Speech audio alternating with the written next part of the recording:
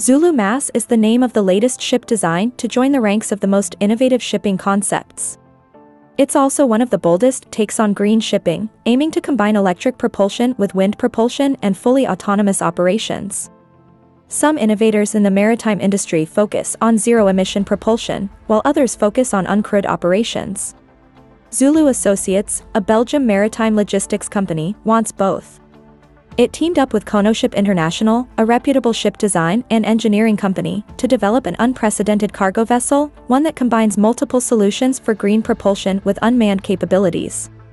The resulting design concept was recently presented as Zulu Mass. It's officially a 200 TEU short-sea container vessel that will be primarily powered by an electric propulsion system with an auxiliary wind power system. And that's not all, the Zulu Mass might even add wave foil propulsion in the future. At the same time, it was designed from the start to operate as an unmanned vessel. Unmanned operations will be possible due to an existing collaboration between Belgium, Denmark, and the UK, allowing these types of pilot projects based on uncrewed operations to be carried out without the need for separate permits. The innovative vessel was developed through one of Zulu Associates' subsidiaries, the Anglo Belgian Shipping Company. Its job will be to cross the channel with zero emissions, traveling on the green corridors established between the continent and the UK. The industry is witnessing an exciting time when traditional concepts are being challenged. In other words, it's time for a new generation of totally different vessels that are equipped for green shipping. The Anglo Belgian Shipping Company is set to start operating the Zulu Mass as soon as 2025. In the meantime, the ship developer is currently discussing with energy providers.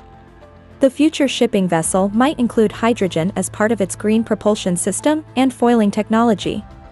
Conoship also designed an innovative sea river coaster that is supposed to be future-proof, meaning that it's compatible with multiple green technologies. This ship will also combine hybrid propulsion with a modern system.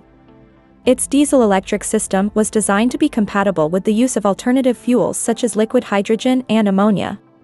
Plus, it will be fitted with 2 Econowind ventifoils for harnessing the power of the wind. This sea river coaster designed by Conoship was described as an ultra-efficient ship that goes way beyond the current efficiency requirements for ships, as set up by IMO regulations. In the not-so-distant future, all commercial vessels will need to make changes in order to comply with these increasingly harsh standards on the path to emission-free shipping.